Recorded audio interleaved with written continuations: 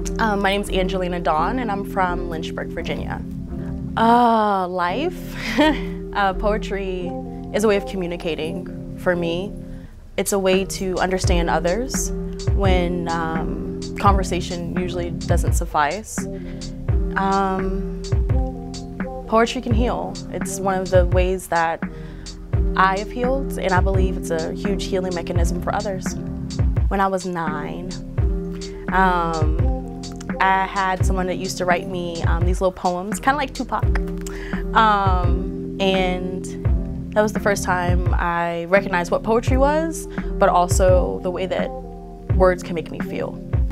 Anyone can be a poet.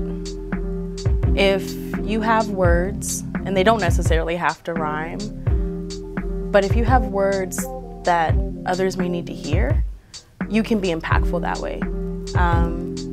I think it's really important for poets to realize that it's not all about performance, but it's really about using your words to help others, to bridge gaps, and to really just heal. I don't mind fighting for it. Quite frankly, I am familiar with that part. I'm just saying I don't want to.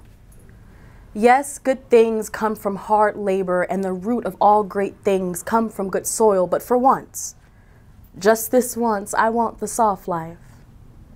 I found myself in the one space I said I'd never face. And don't I deserve the space and grace? And yes, I've received it a time or two, unbeknownst to you, but still loved through and through. So when the moment comes, will I know what to say? To avoid the way that my mouth dries when I get nervous. And I crave a refill of the sweetest spill of you.